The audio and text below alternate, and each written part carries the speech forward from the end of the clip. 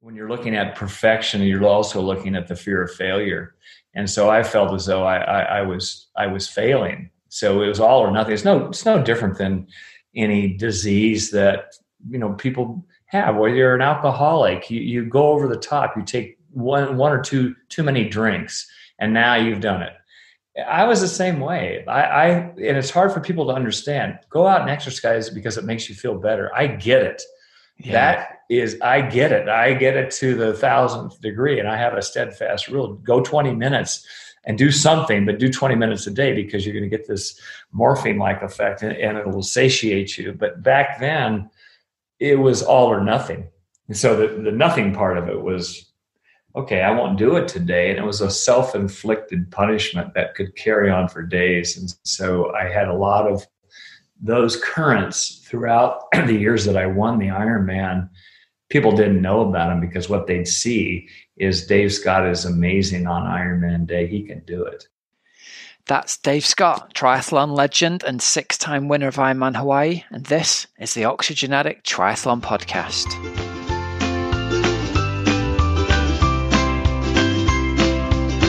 Hello and welcome to the Oxygen Addict Triathlon Podcast. We're brought to you every week by our sponsors precisionhydration.com, electrolytes in different strengths that match how you sweat. You can get 15% off your first order with the code OxygenAddict15. And we're also brought to you by Thriver.co, the simple finger prick blood test you can do at home to track hormone, vitamin and mineral levels in your body. 10% off all subscriptions with the code OxygenAddict10. All right, everybody, hope you're all good. Welcome to the show. I've got a cracker lined up for you today. We've got some news and results. We've got some chat about Outlaw X coming up, but we have also got an interview with the one and only 6-time winner of Ironman Hawaii, Mr. Dave Scott. So obviously I'm super excited to actually get around to interviewing him. It's been a long time coming, one of my all-time triathlon heroes. And I'm really excited for you to hear this interview, so stick around for that later on. So how have you been? How's your week been, everybody? There's a lot of uncertainty around in the world at the moment, that's for sure. Waiting for Boris's announcements and trying to find out what's happening. And as things stand, as I'm recording at the start of this week, Outlaw X is still on. As far as we can tell, all the information from the briefings is all showing that Outlaw X is still going to be happening, so massive fingers crossed for that. I'm super excited to get down there. Even though I'm not racing this year, I'm going to be down in a coaching capacity, socially distanced, of course. And we've got over 40 athletes racing from Team Oxygen Addict, so it's a great opportunity for me to get to meet them. And we were all really hoping to have a sort of massive end of year party and a big get together, which we're obviously not going to be able to do now. But a lot of people are going to be able to meet people in the flesh that they've only interacted with online for the past year.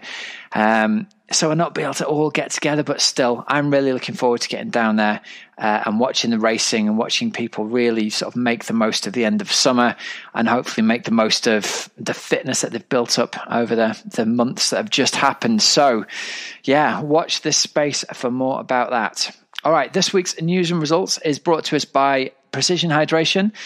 If you've not taken that online sweat test yet, get on it. Get over to precisionhydration.com, take their online sweat test, and that'll give you a good lead as to whether you're a very heavy or a very salty sweater. Now, something that they've just mentioned to me is there's a link in the show notes.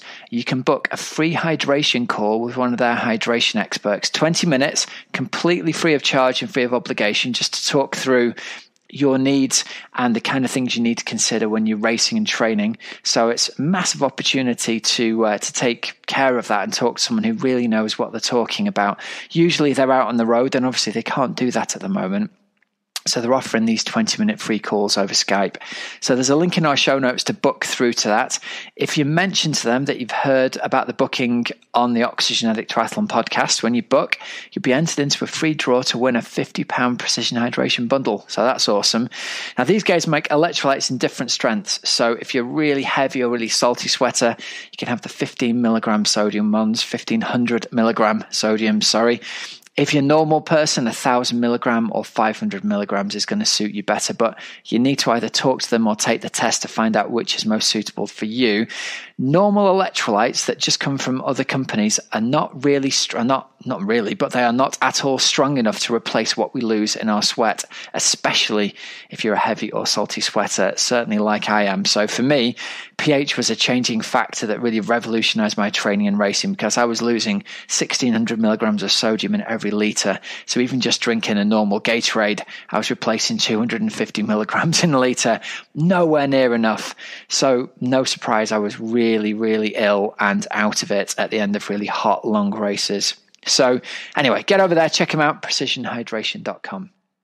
So some results from the weekend for you. A couple of great races happened that are supported by the PTO. And again, they've ponied up around 15,000 euros or dollars or pounds in each case.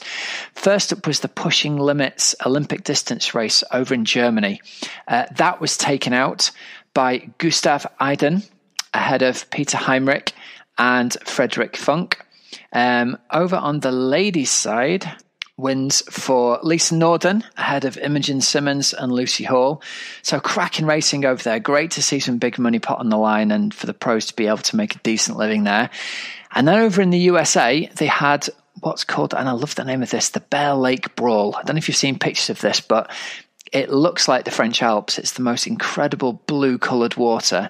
Now, not so much this year on race day because it was very stormy and they had high winds and the start got delayed and all kinds of stuff. So the pictures you'll actually see of race day don't look anything like as dramatic and beautiful as the photos beforehand. But I encourage you to check that out. And if you're a listener in America, really check out this race because it looks like a stunning location to go and get racing in. Results over there from this race. On the men's side, we had a win for Sam Long. He took it out in 3:40, ahead of Matt Hansen in 3:44 and Justin Metzler in 3:45. So close racing there from those guys. We also had in the field Chris Lieferman, Ben Canute. I read on Ben Canute's Instagram that I think he was going really well on the swim and the bike, and he basically was absolutely freezing cold and just couldn't get himself warmed up. In the ladies' race, we had a win for Danielle Dingman ahead of Sky Mensch and Holly Benner. So again, great work from the PTO. Good news that they're getting that money out there to support the pros. And obviously it's been a very difficult year for them this year in order to try and make any sort of living. Coming up this weekend, there's another race in Spain supported by them. There's another 15,000 euros on the line at the Spanish Middle Distance Champs happening in Bilbao. Javier Gomez is racing amongst others. And also, obviously, this weekend, there's another 15,000 euros on the line at Outlaw X. So we've got names on the men's side, Ali Brownlee, Adam Bowden, Tim Don racing. On the ladies' side, Nikki Bartlett, Kat Matthews. So some really big names racing. And I'm very hopeful to get down there and be socially distanced and see some of the action as it goes by. So if you guys are racing this weekend, I really hope you have a great race. I really hope you enjoy it. And I think that's the most important thing. And that's what I want to talk to in Coach's Couch this week. The reason that I'm going to address this, obviously if you didn't listen to last week's episode, go back and listen to it again. We talk all about race preparation and race tapering and everything in terms of the mechanics of how to prepare for your race. Right now, what I want to talk about is something that's popped up a lot in our Facebook group and in some private emails from athletes is anxiety around race day. So people who are racing this coming weekend, some of them are feeling a lot of anxiety around this, the return to racing. Some of my athletes who've raced at other races have also addressed this in calls with me this week and said, look, I got to the race and it just felt really weird. The racks were either miles apart and it felt strange, or they weren't far enough apart and it felt strange. Everyone was wearing masks and it felt strange. We had to wear masks to rack in and it felt strange. The socially distanced aspect of the start of the swim with people going in one by one felt strange. And a couple of athletes who have raced have said to me, look, I just wasn't feeling it during the race. I was riding along and I just didn't really know what was going on, but I couldn't sort of fully commit to it. So really what I'm saying to you here is, if you are racing this coming weekend, we need to prepare ourselves mentally for the fact it's going to be different to how it's been, and it's possibly going to be different to how we expect it to be. So let's spend a little bit of time mentally preparing for how this is going to be different to how races have been in the past. So like I've said, Outlaw X in particular is going to have massive transitions. They've got a huge amount of space. So that in itself is going to be weird and might give you some sort of low-level subconscious anxiety. The fact people are wearing masks around is going to do the same. Aid stations are going to be different both on the bike and on the run in terms of having to get off your bike to get bottles and having to use hand gel for both aid stations on the bike and the aid stations on the run. So spend a little bit of time mentally rehearsing that, because our brain finds it difficult to tell the difference between things we've imagined and things we've seen. So the idea of mental rehearsal is very much that if you practice it in your head and you practice thinking through, and I really do mean think this through, picture the images that you think you'll see, your brain can become much more attuned and much more ready for what's actually going to happen than if you just turn up and things are different. So picture what an aid station on the bike is going to look like. Picture the fact you're going to have to hang your bike up on a rack and go and collect a bottle yourself, or you're going to have to collect a gel yourself, and you're going to have to walk through the aid station rather than riding through and people handing it to you. Picture the aid station on the run being you have to get hand gel on your hands and collect your water or gel or whatever it is yourself, and the volunteers are standing way back away from you. And the more you prepare yourself for this, the more you're going to feel comfortable come race day. Okay? Carry as much as you can, as much of what you need as you can, and that'll minimize the amount of time you're going to have to spend in the aid stations. But the more that you practice this in your head, the more comfortable you're going to feel come race day. And I think it is natural. There's some anxiety around this.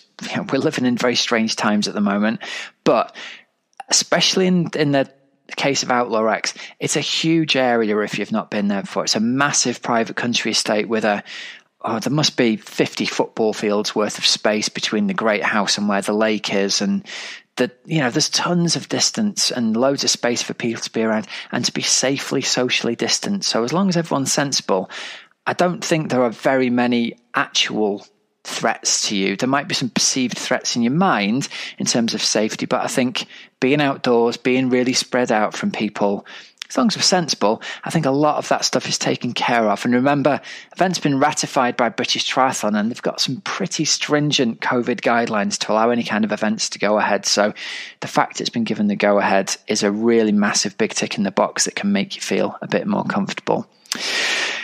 So listen, just a little shout out for our coaching company, Team Oxygen Addict, on the back of this. We've got over 40 people racing this weekend. So if you see some of the guys when you're out there, they're all dead friendly. Say hello and give them a shout, not an actual physical pat on the back, but say hello and encourage each other.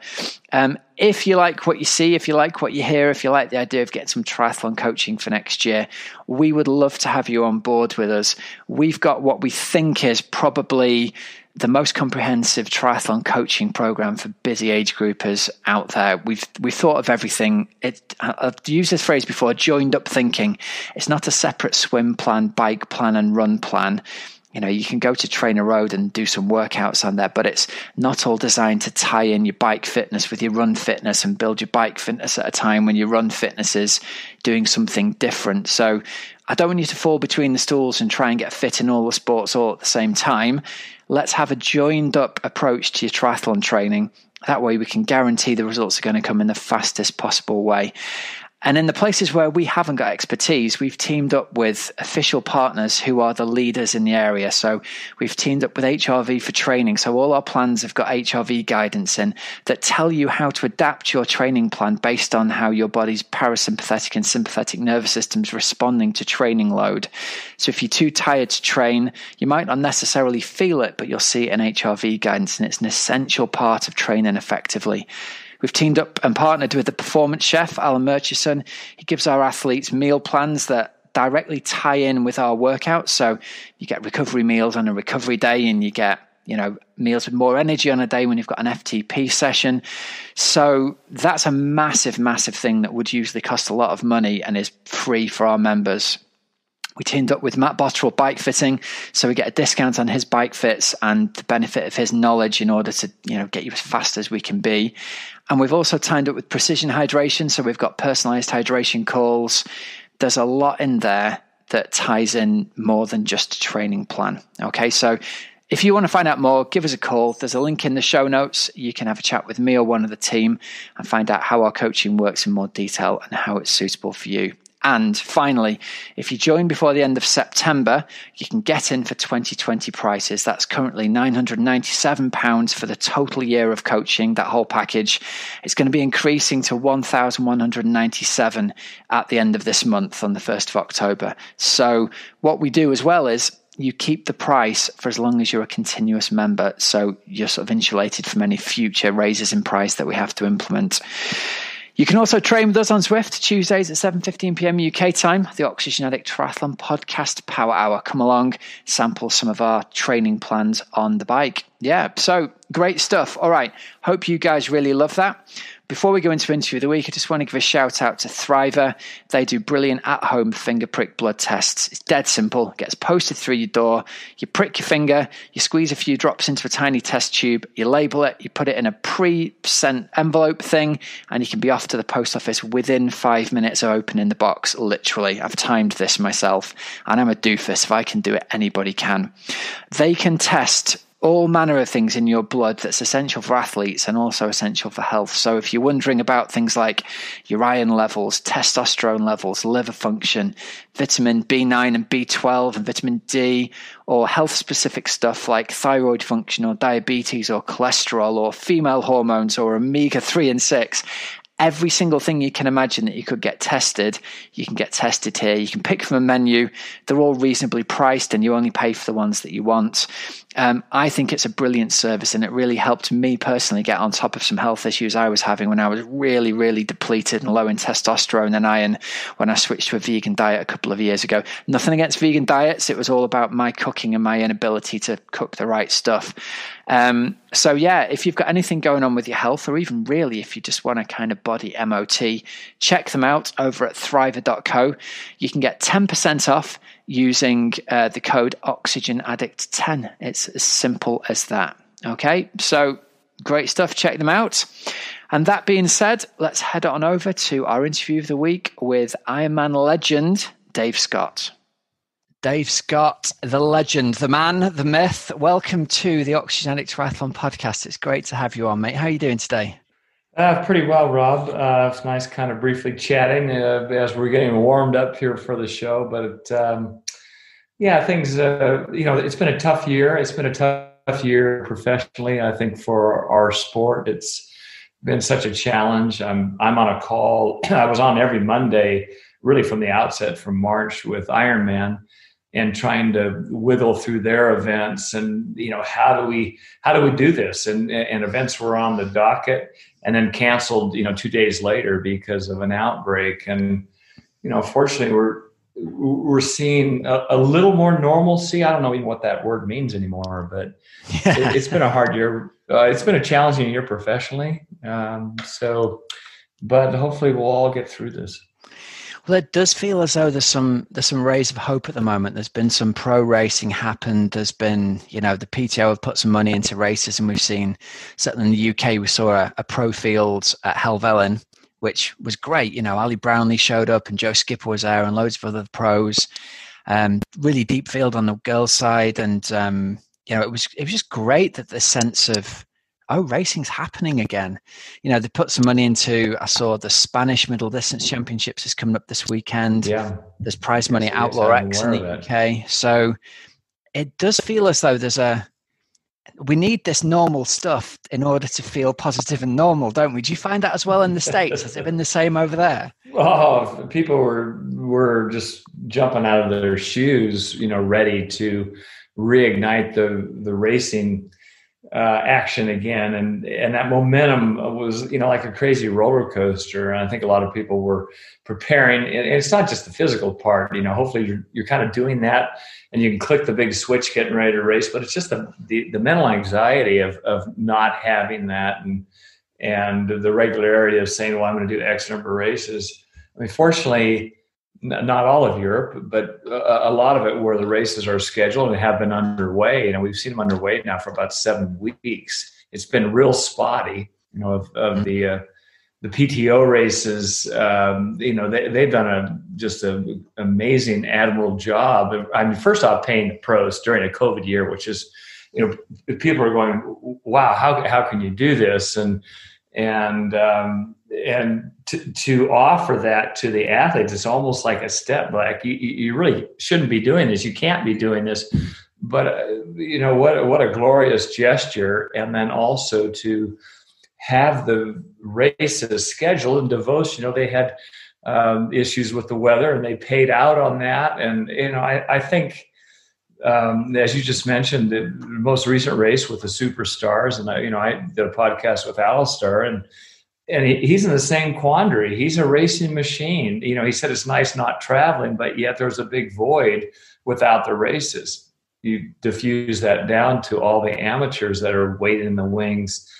We like to see the world's best race because it gives us spirit, it gives us momentum, it makes us feel whole, and hopefully the amateurs will have an opportunity as they are, and those races are hopefully going to open up a lot more as 2021 unfolds. Yeah.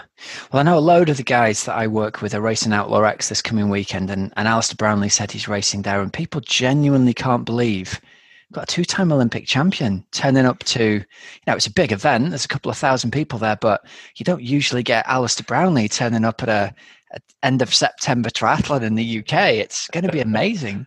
Yeah, no, I think it's great. And Alistair, he's a super guy, and he has that sort of indifference towards people and things, but at the same time, he's like all of us. He's built the same. He's wired that. I'm a race dog. I just want to put myself up there.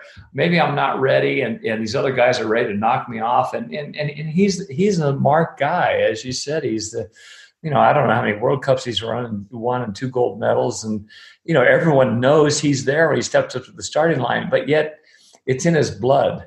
And if he can feel good about himself, he'll bring up his competitive level. And when that really ignites, people better be ready again, because he's not done. So, yeah, I think it's wonderful he's coming out. And the fact that he's doing it late in the year right now, where a lot of people do have an off season, and obviously he went to Ironman last year, and I know he wants redemption in that race as well. So, I love seeing the pro men and women back out there, sort of going at it.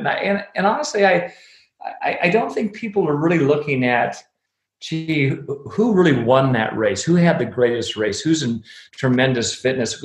Because we don't have the world championships in lots of different forms and distances. It's just the sheer opportunity to race as hard as you can and give it your all and have a beer at the end of the day. So we're talking to the person here who essentially didn't exactly invent professional triathlon, but you were there right at the start, weren't you? You were the winner of Ironman Hawaii in 1980, which was the 3rd year that it happened. And you came along, and I think you were 2 hours faster than the previous winner when you first came and did it. So what do you think when you look at the PTO and how they're approaching the sort of professionalization of the sport? Because I'm imagining you really did see it right from the very start, and you were scraping together a living doing whatever you could to support your own racing, right? Yeah, absolutely. And I'll say the old guys like myself, I seem to be the oldest. We tried to get a professional triathlon organization way back in the 80s. Really? And we sort of rallied. There were no emails then, computers weren't around, so we're exchanging notes and phone calls and saying, let's do it. But it was typically around a race. And we had the same race conviction and race faces as the superstars of today. It's not, you didn't really commingle, and you weren't, great mates. Yeah. Because you're competitive. So to organize really a command central that said, hey, as professional athletes, we need a governing body. I think we all had good intention, but like the PTO, the huge difference is that they have business people. They have a business. It's a business entity. They have a business mind, and they know how to not only solicit the athletes, which they've done a glorious job of, but also sponsors and TV and rights and ultimately the PTO is going to create this marketing table. and platform for the events and the athletes. And I can look at some of the biggest events, and certainly being involved with Ironman for a long time. And I look back at this last year, what an opportunity missed. Unfortunately, it was really missed. Alistair Brownlee, double gold, just venturing out in the Ironman distance, had done a few 70.3s, and obviously had put a stamp on those, and racing against his old nemesis, Jan Frodeno, who stepped up and has all these other world titles, including Ironman, and now they're going head to head. I just felt like, what an amazing story. And I have great admiration for both of them, totally different personalities. If they're in the same room, they're black and white. But when they're on, and I think they have mutual respect for each other, which is a great thing, as I did with Mark Allen. But I just felt like, gosh, their stories, putting their athletic history and their personal history, as much as you want to dissect from that, and then bringing them to the starting line together. I just said, this is such an amazing story. PTO is going to be putting those stories together and present that to the public, not just on, race day, but it's going to build like we see in some of the sports, which are obviously easier to film. And we look at golf and tennis as two models, and a lot of the modeling has come, from golf, particularly for the PTO. So,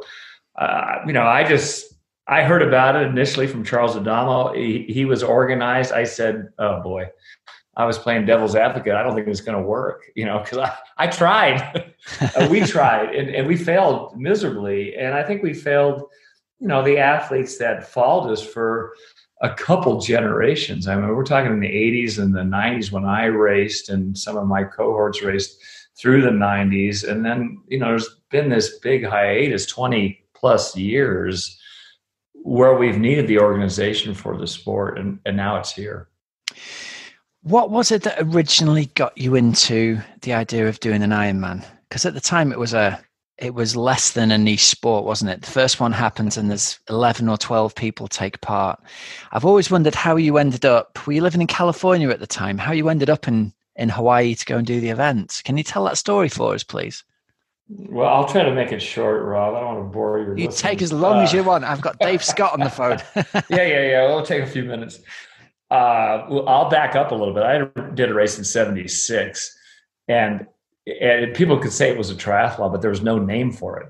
There wasn't a name. Like, we're going to do a triathlon, and the order was all scrambled, and it was in San Francisco Bay. And I've told this story many times. It was frigid. The water was like your water.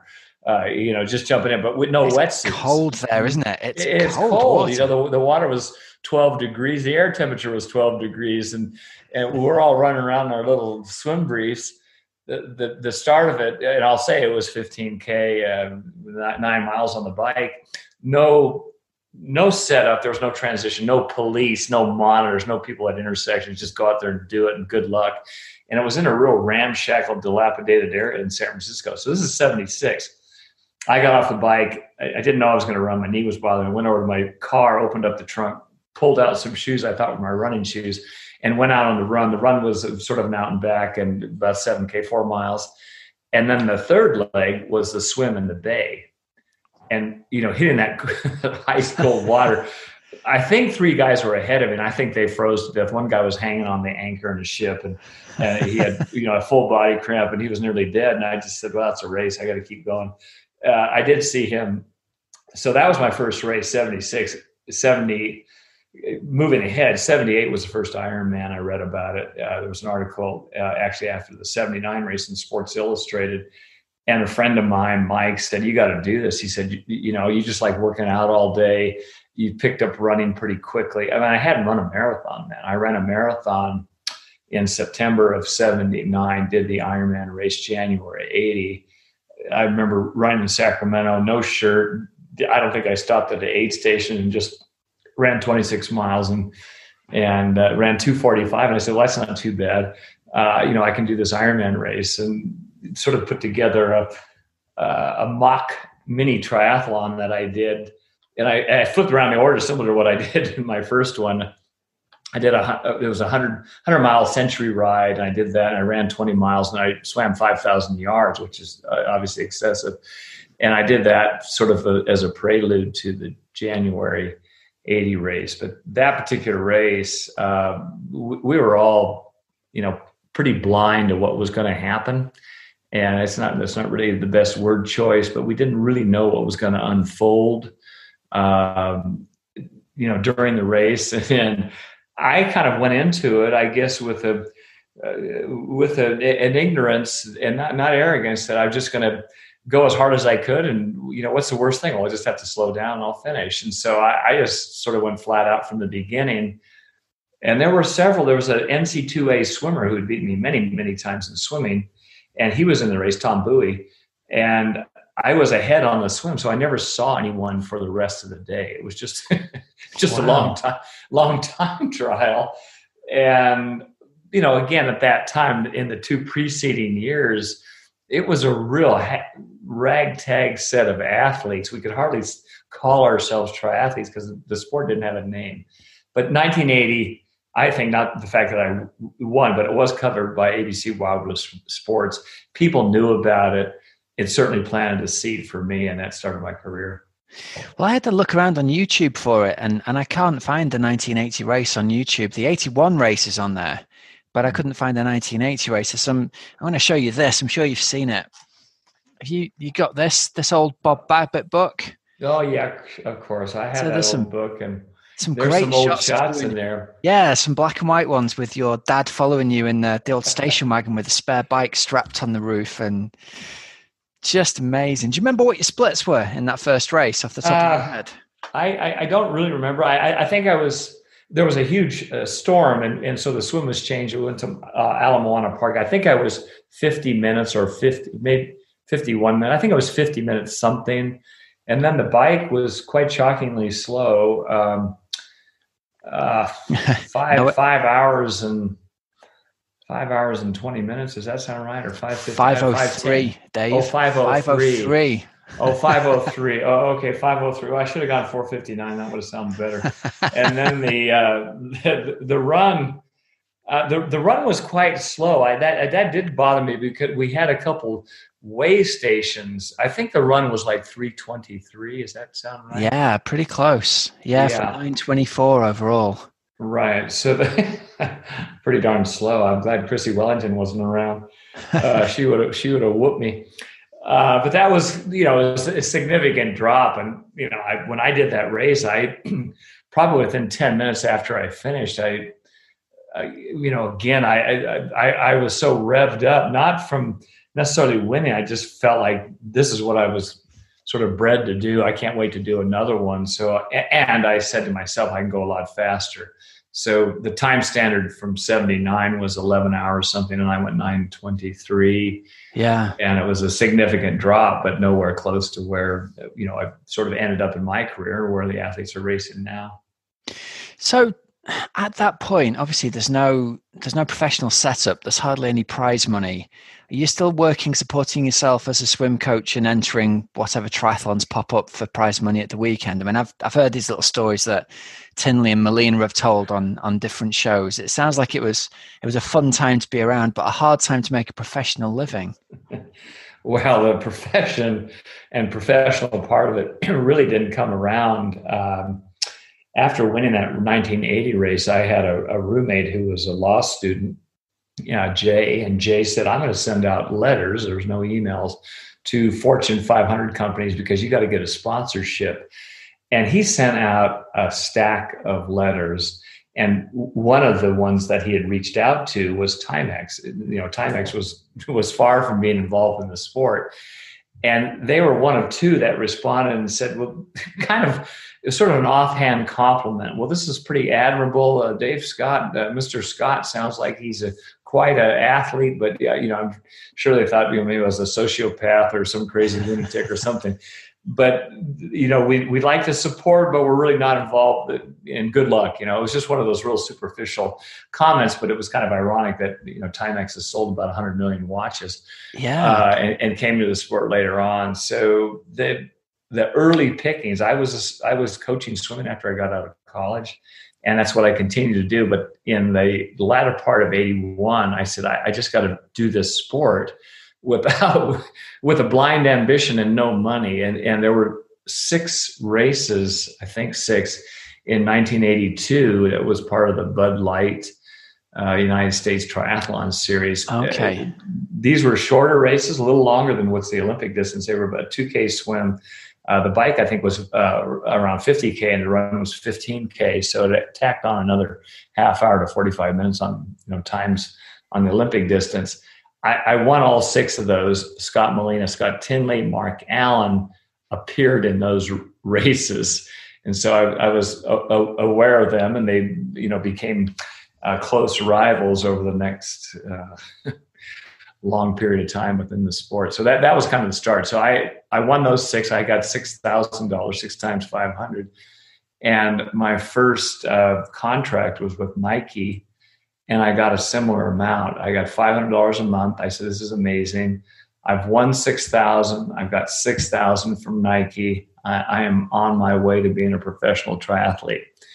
And I ended up winning in October of 82 at the Ironman race. And of course, there was no prize money then, Rob. I mean, it was the first prize money was at the race was on my 5th win. Really? A local guy who lives along Elite Drive. I think he felt sorry for us. He said, gosh, these guys work bloody hard. They should get paid for it. And all I got were 4 T-shirts in the first 4 Ironman victories. He put up $8,000 in 1986. I won. I got that $8,000. I had some sponsor money. And I said, I'm well on my way. And I was getting appearance money at that time to go overseas. And there were other races that started having prize money. But Ironman was way behind the game. Same guy put up money in 87. It was $10,000. So wow. I got $18,000. I never did really thank this guy with a handshake. But I said, well, I think it embarrassed Ironman to start putting money up. And 88, there was money. It's interesting that Nike were behind sponsoring what was a very, very niche sport at the time. I mean, way back in the day, because they were only a relatively new company back then, weren't they? I just read the CEO's book a little while ago, and I didn't quite realize quite how, what do they call it? Shoestringing or bootstrapping when you pull a new company together. But he kind of started it with a $5,000 loan and some rebadged ASICS shoes from Japan. So how did the Nike thing come about? Well, their history. You read his book, and he made that waffle trainer, and we started running. There wasn't a myriad of hundreds of choices, and everyone just started raving about that company, Nike, and how do you say it? And they got some cool shoes. I don't know. I just reached out to them, and they started growing pretty darn fast. And triathlon wasn't developed at all. But I think there was someone in the marketing department. I remember him very well, Hans Albanop, and he kind of had a mindset that we wanted to bring in these fringe sports, and this one's getting TV coverage. And this guy, Dave Scott, has won a couple of these. Let's sponsor him. And I just thought, this is the most glorious thing I could ever have in my entire life. I went up to Portland, Beaverton, Oregon, where their location is, and went through their warehouse, and he was pulling clothes off and shoes. And I just felt it was wrong. I said, you can't do, I don't deserve all this. And I was getting a paycheck. So I just thought, wow, this is really something. But it didn't, this sport is, it moves quickly. Characters change, and then all of a sudden that contract dissolves. So it's been a wave of contracts in my career, and I could write a book on that. Some very nasty, vile people, and some beautiful people that have helped me along the way. So it's kind of a ruthless business. Looking back over the races that you had in Hawaii, which of the races are you most proud of? Oh, wow. Now, Rob, that's a darn good question. I remember all of them because I'm having to recite different things about the event and how it unfolded. And my sense was that mentally, I started having to dig at different levels because every race scenario was totally different. In '83, I was just totally decimated over the last 5 miles of the run, and I was able to get ahead of Scott Tinley, and I nearly collapsed at the end. The footage on that is quite funny because I was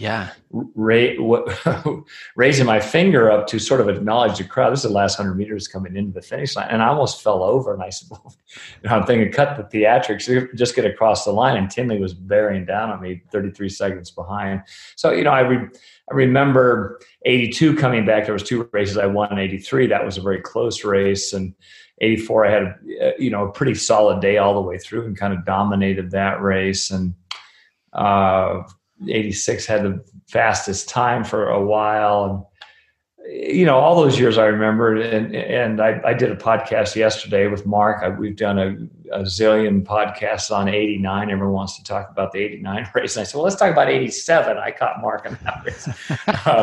Got him at 22 miles. And of course, everyone knows the outcome of 89. It turned out to be an historic race. And, I enjoy chatting about it. And every time, I hear Mark talk about it or the insight of who's ever producing it, there's always, telling questions. To get to your question, I think the 2 that really meant the most to me were my last 2. Okay. The 94 race, from 89, I got second to Mark, and then I had those 5 years, and my 2 boys were born, and I actually was wrestling with an injury, and also mentally I was having trouble, just thinking, I don't know if I want to do it. And then I had a sort of the impetus was by Dave McGilvery, who puts on the Boston Marathon, and same age, he was there in the 80 race. And he said, Dave, I know you still want to do this. Go back to Hawaii and race again. So he's the one who told me I was 38 plus. Go back when you're 40, and that'll really mean something. And, at the time, there were very few 40-year-olds racing at a professional level or competing at a professional level anywhere, any sport. And so I just said, I don't feel old. I'm going to do this. But it took a long time to come up. I got second that race behind the great Greg Welch, and, frustrated with a lousy run. I was like, it's not bad apples, but I didn't run well, and he ran away from me, and that's competition. But that race, the circumstances and the hiatus I had, and my 2 boys were there, and that was kind of quite a day. And then 2 years later, I went back in 96 and had plans on racing in 95, and I broke my toe with a weight that I dropped on my foot in the gym. So that was out. 96 went back, and I remember very, very vividly, I just said, I'm in better shape. I was kind of mad at myself for not running to my capability in 94. And Greg had a solid run, but not brilliantly fast, and not as fast as I had gone in the 80s. So I said, I'm capable of running fast again. And I felt my swim and my bike were there as well. But the race didn't unfold that way, Rob. I floundered on the swim. I could see the people around me, and I said, well, I recognize this guy and that guy and this woman, and I'm faster than them, but I'm not. Today I'm not. I'm caught in this sea of piranhas. And so when I got out of the swim, I knew I didn't have a very good swim, but I said, I'm going to take off on the bike. And I just didn't have the go power on the bike. Finally mentally rallied well into the bike. I kind of felt sorry for myself, and I was doing very poorly. I was being passed, and people were trying to pull me along. Come on, Dave, come on. And they'd go by. I was standing still. But I finally dawned on me that, that whatever mental perseverance that I had throughout my career, my life, I just said, you have this amazing opportunity. You're going to run a marathon, and you're going to run it bloody fast. So get ready to go, Dave. And that was my instinct. That was my motivation. It really wasn't, the Ironman race. It was just, I'm going to pass a lot of people. I'm going to go mad right from the beginning. So I just came out of the blocks of the transition T2 and immediately started passing guys that seemed to be decimated on the run. And my goal was, I thought I was maybe in 50th place and never in a position like that in Hawaii. And I thought, if I can get in the top 10, this is going to be the most amazing day. And that was what I was thinking. I just keep picking them off. And then I started getting numbers from my friends and family. You're at 16, you're at 15. Yeah. So I caught number 10 at about 16 miles, and then I caught the fifth guy around 21 or 22, and now I was in fifth place, and I just felt like I was just warming up for a 5K. I just wanted the run to last another 40K, and I might have caught the winners. So coming in fifth, those two races were, in some ways, emotionally the most, the highlight of my career. And I would say, not just because they were at the end, but it was just the timing and the circumstances. Okay. Well, you very modestly haven't mentioned that you ran 2:45 in that race. And it was only for Luke Van Leerd winning and breaking the course record. And I think he went 2:40, just under 2:42 that day to go 8:04 overall. You were the second fastest run by a country mile. There was no one else under 2:50 that day. Yeah. So yeah, it was a hot day, I remember, but I seemed to always do well, obviously, in the heat. And it was just, I think, the internal motivation, and it's kind of what I wanted to run. It wasn't as fast as what I'd run in '89 with Mark, but I thought, 42, maybe you give yourself an allowance. 2:45 was okay. I know Mike Riley, who's announcing the race, he was so caught off guard. We've joked about this because I heard his announcement. I'm just blasting across the finish line thinking that maybe the fourth guy might have stumbled and I'll pass him. So I was still moving pretty fast all the way to the finish. And I heard Mike just at the very end. I think he caught a voice from the side. It's Dave Scott. He's coming in.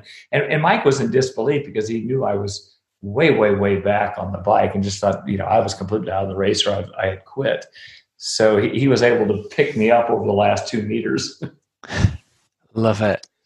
So it's interesting to me that, you've got this reputation, 6 times winner, uber competitor, but the things that have given you the most satisfaction are not actually the wins. It's not the times when you've beaten people.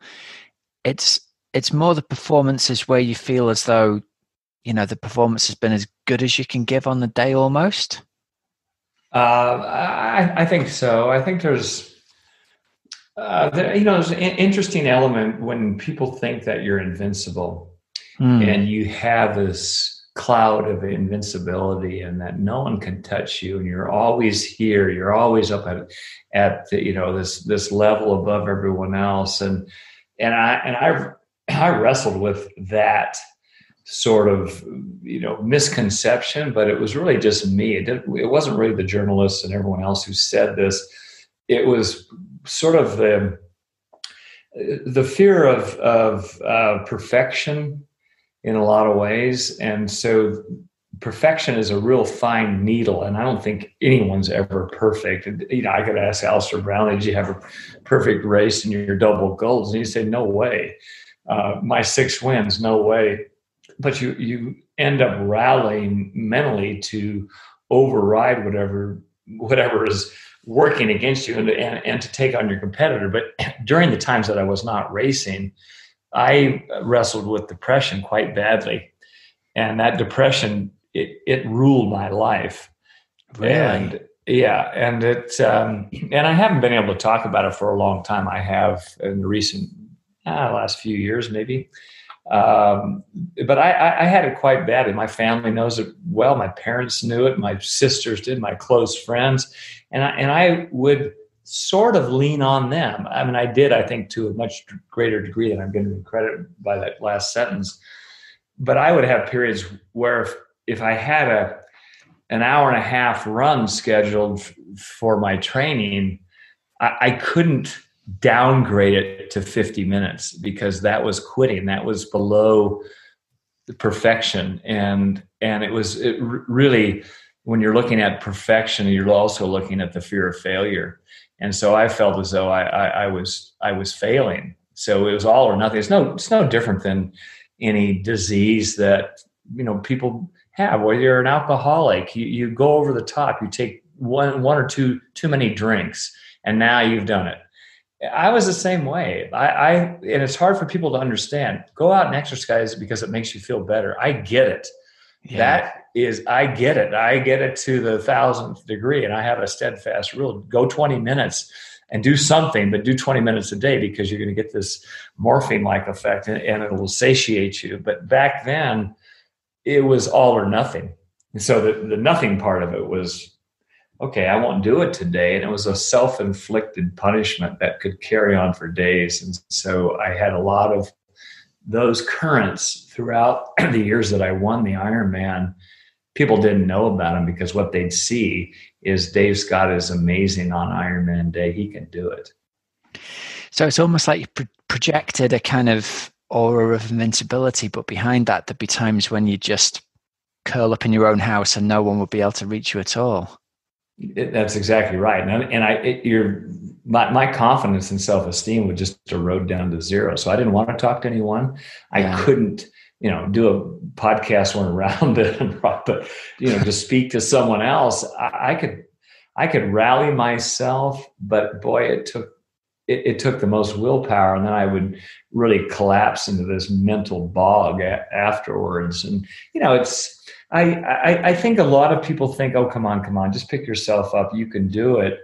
But I have spoken to a number of athletes that the depression is quite prevalent, and you certainly read about it with athletes and actors and entertainers that can't sustain the pace and the expectation. But I actually think it's wherever that was planted with me. I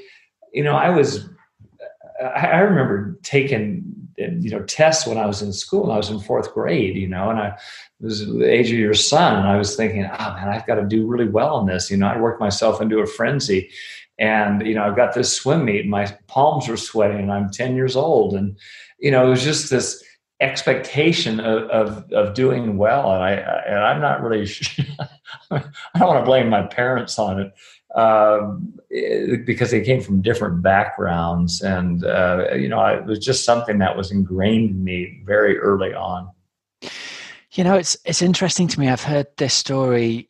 I remember reading about, and this might be a cultural thing that hasn't reached America, but England won the World Rugby Cup back in 2003 with a kick by a guy called Johnny Wilkinson, who basically won it for us in the last few seconds.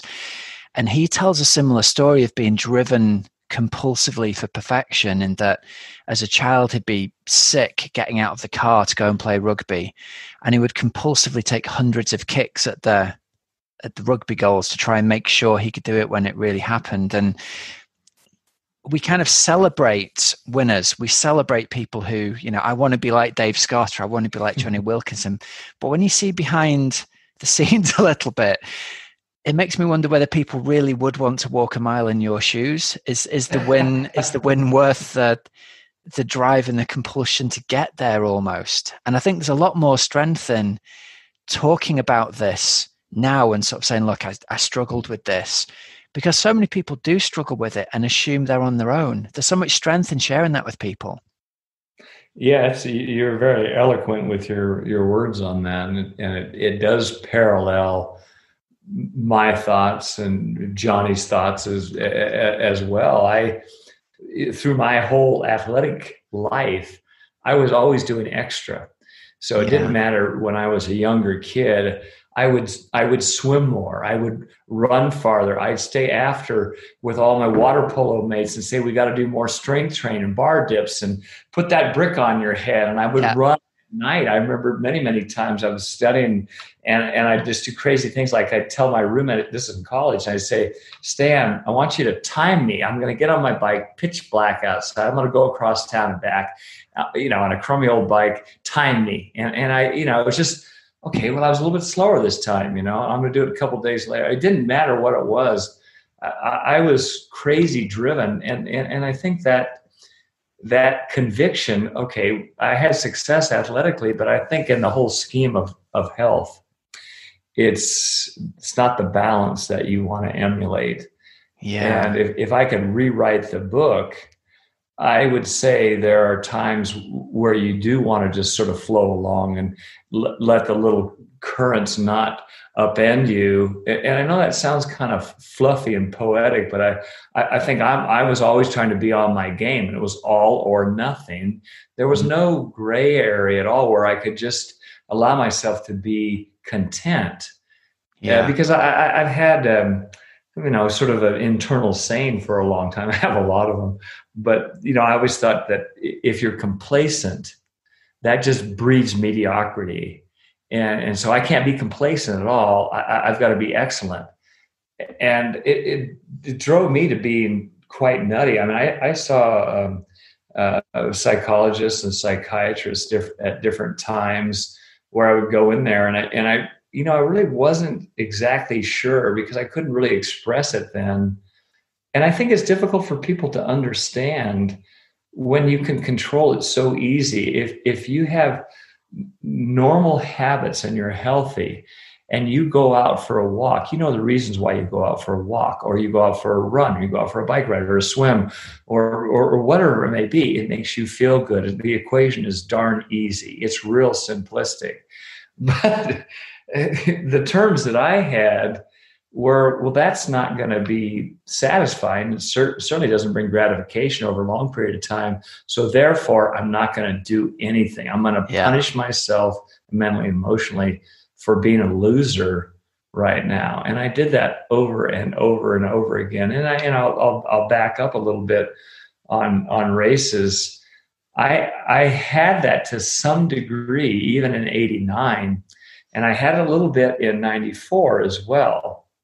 And I was kind of summoned by friends just to, Dave, you got to get going. My son was born in 89, and I'm sitting around the house thinking I can help my wife at the time with the infant, and I wasn't breastfeeding, so that was an issue. And so it was almost like, well, get out the door and go exercise, get lost. And I just kind of felt like, this is the right thing to do. But at the same time, it was tormenting me. Here I had my new son, it was beautiful. I was happily married at the time. And I just said, this is crazy. But it was part of this mental game that caused a lot of demise and destruction. And it really took me a long time, even kind of right in the mid part of 94, where I almost fell back into it. And here I'm coming back when I was 40. I had a lot of momentum for that race. I just said, no, I'm just going to go out and exercise. And I had kind of flipped the switch then. And I have to this date. And I have to remind myself always, always, always, always, doesn't matter how much stress you have, go do something. Yeah. It sounds like you've learned to be a lot kinder to yourself over the years, whether it's I don't know. Some of the time? Some of the time, I think, Rob. I don't really have that kind stick hanging from in the back of my head. My kids they know this sort of manic behavior. And, my kids are older now. They're adults. And they say, are you still on this frenetic schedule, scheduling a podcast, a meeting, you got to get this done. You've got to comply with this sponsor. You're on the plane the next day, not this year, but you're trying to squeeze in your workouts, and it's never, can you just relax? And I hear this a lot. We started off just chatting about Drew, my son, who's now 29 and was a triathlete. And he's always saying, and he hits the core right away. He said, are you slowing down? Interesting. And it's not slowing down because I'm, 66 point something. It's really just, he's seen my pattern. He was in the sport. He saw my behavior even well after my competitive days, and he was doing it.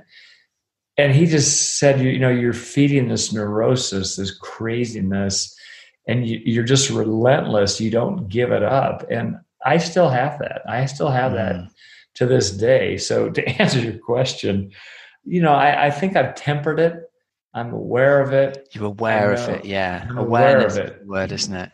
Well, that's the first step, isn't it? Being aware that the things there, that the black dogs at the door, that's the first step of, And you know what, Dave? We're never going to be perfect. That's a pretty high bar to shoot from. So maybe we just have to be a little bit better every day.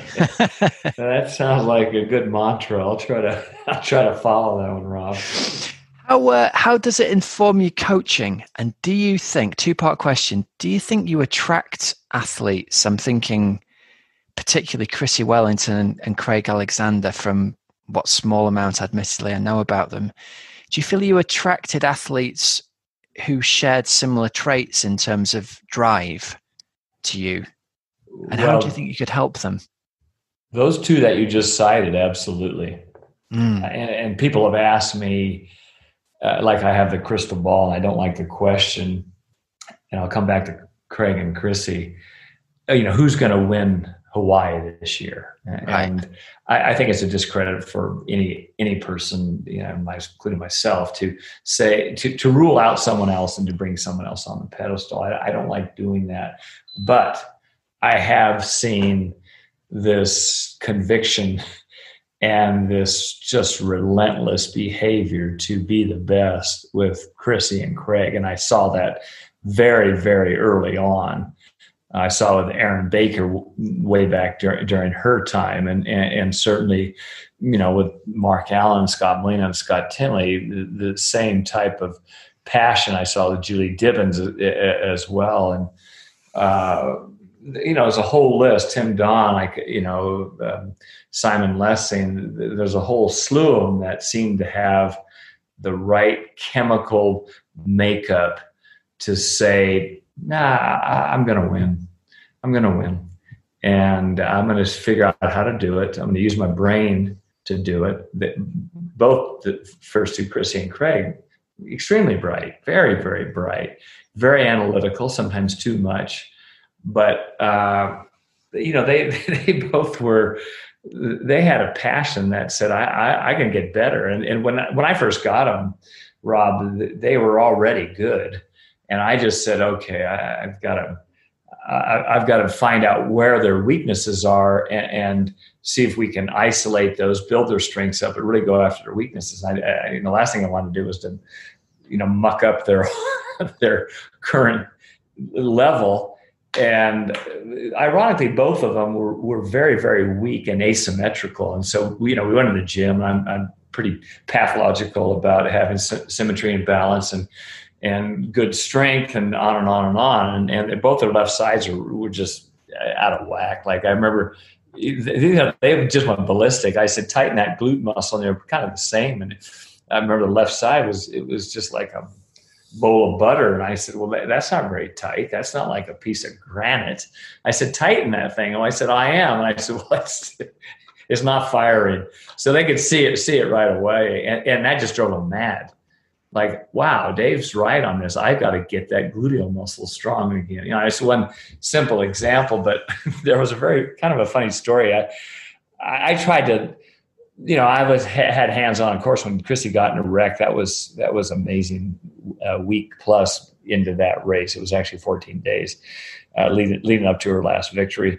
But I saw Craig over on his last win, and I kind of leave him alone. And I happened to see him. I was leaving the pool. I swam, and he was in a van with his family and friends. And I could tell as soon as he rolled down the window, he spotted me right away. He was kind of naturally nervous.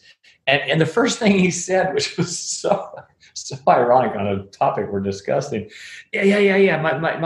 My glutes are firing, Dave. They're feeling good. I said, well, then you're going to have a great day. It was such an idiotic comment by him and very funny. And it was just one of those things, sort of coming back to your question, that I love coaching them because they were going to turn the right seed to say, hey, I can be better. They never got to the point where they said, oh, I've figured this out.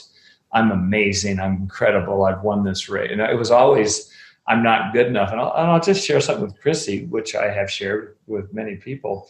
I didn't go over the road when she broke her world record. She went 8:19, then she went 8:18. And I was on the phone with her before and kind of went through the game plan. And, we both knew it was really just her race. And I'm not degrading the other women, but she was so far ahead of the other women in that field that day.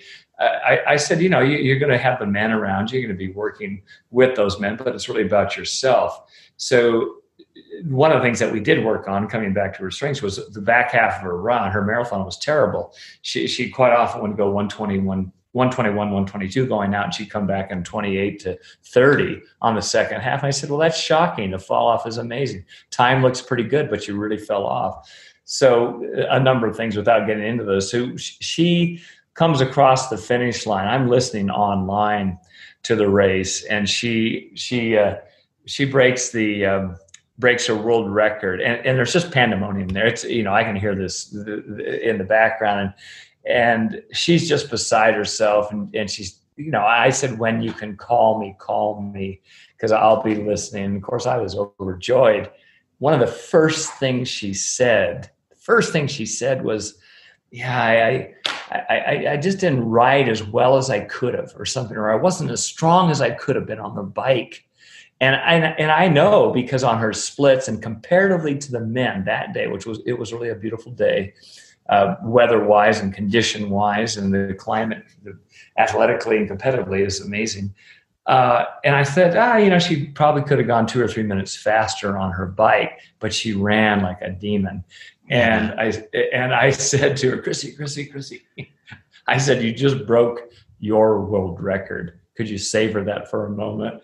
So it kind of comes back to, she was very humble, but very hard on herself. And ultimately that was part of, sort of the time in her career where she said, I've had enough, because she, and above and beyond Craig, and I would say similar in a lot of ways to myself, she put so much internal pressure on herself.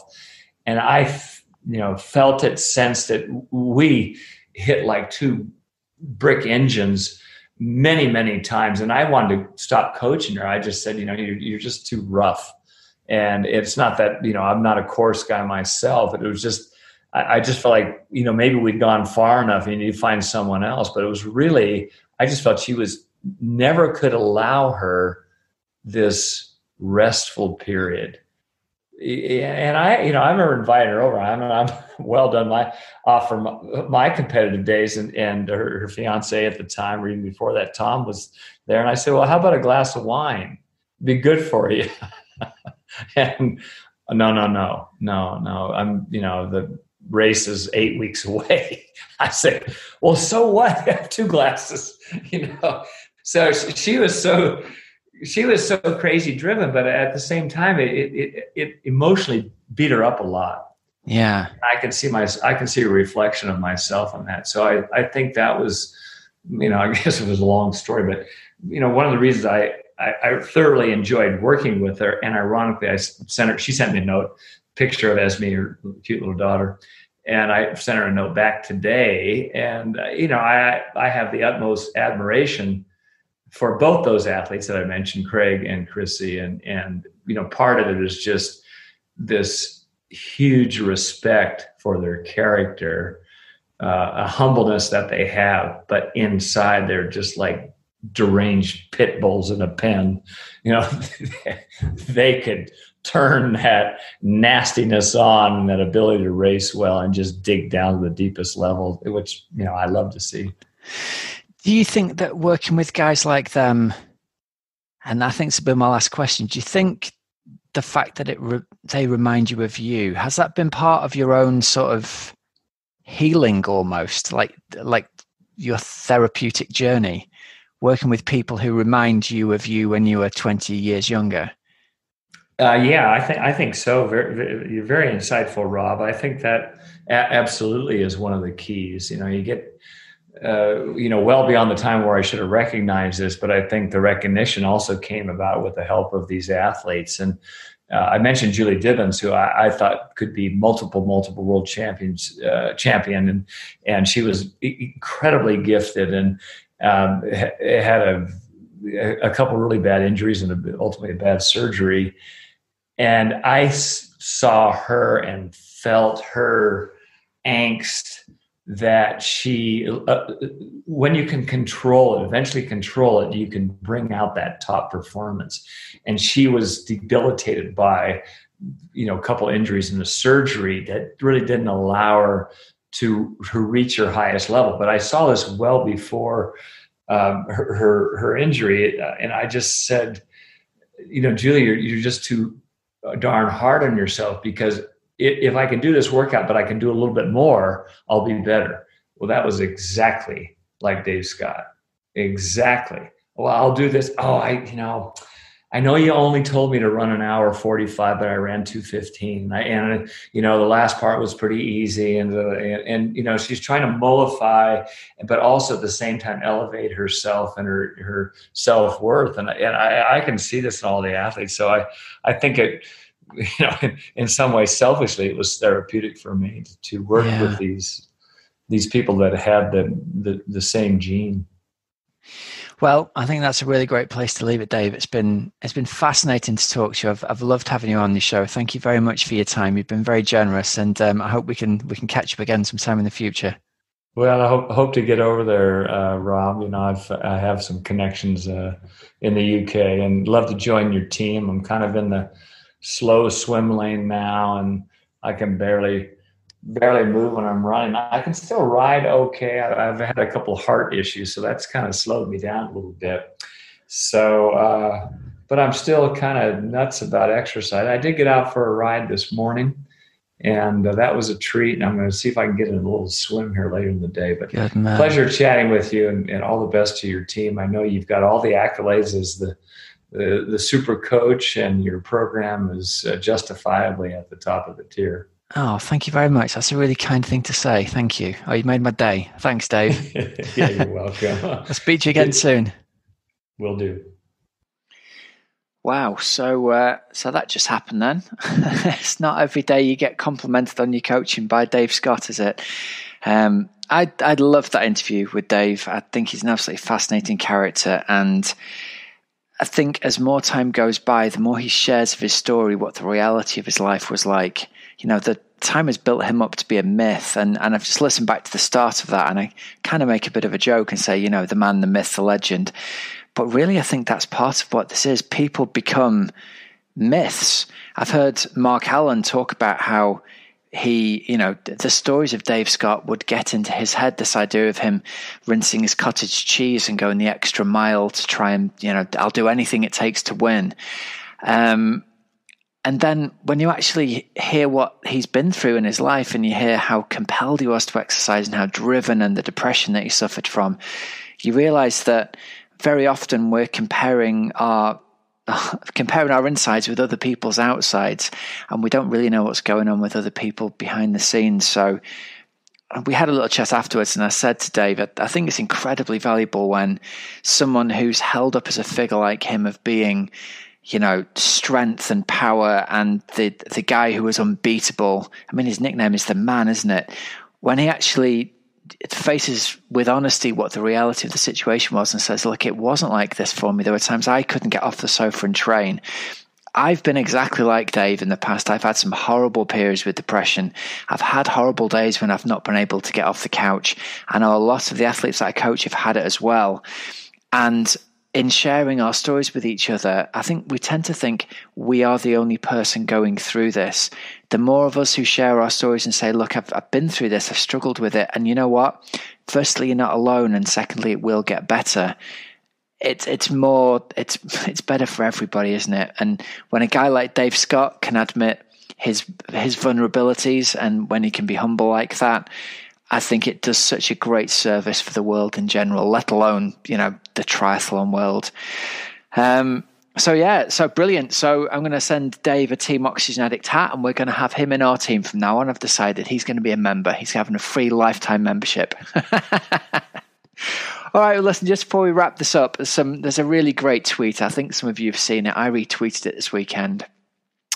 If anyone knows this guy, Spanish triathlete Diego Mentriga, he notices there's a thing going around on Twitter. He's running for the line.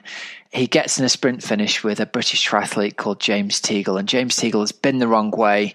He corrects himself. He comes the right way. He sprints past Diego Mentriga. He crashes into the barriers, and Mentriga slows down and lets him pass right on the line. So he gets the third place and says afterwards, look, this guy had beaten me. He made the mistake and went the wrong way at the finish, but it was his rightful place for third place. Some of the comments on Twitter are from people saying, this guy's weak. Racing's all about making the best decisions, and he shouldn't let him win if he hadn't earned it. I think that's absolutely nonsense. And everyone's entitled to their opinion, but that opinion's nonsense, right? Diego Mentriga, you are my hero, right? You have brightened up my life. If anyone knows him, I would love to send this guy a baseball cap to say well done, because it's a great example of good sportsmanship, and I think it's fantastic. So if you haven't seen it, I've retweeted it on Twitter. The OA podcast Twitter feed has retweeted it. Just check it out and it'll put a bit of a smile on your face. And I think that's a fitting way to end this episode. All right then, so some discount codes and deals for you to finish. Precision Hydration, use the code OxygenAddict15 for 15% off your first electrolyte order. And remember, you can book a free 20-minute hydration call with one of their hydration experts. So links in the show notes for that. Thriver.co, use the code OxygenAddict10 for 10% off all home blood tests. TeamOxygenAddict.com, the most comprehensive triathlon coaching program for busy age groupers, and I can now say endorsed by Dave Scott.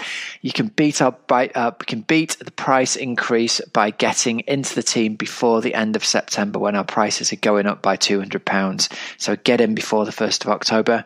And remember, there's links in the show notes for all of these sponsors, so you don't have to remember them. And until next week, have a great, safe training and racing week. I'm Coach Rob Wilby, and you've been listening to the Oxygen Addict Triathlon Podcast. Have a great week, everyone. See ya.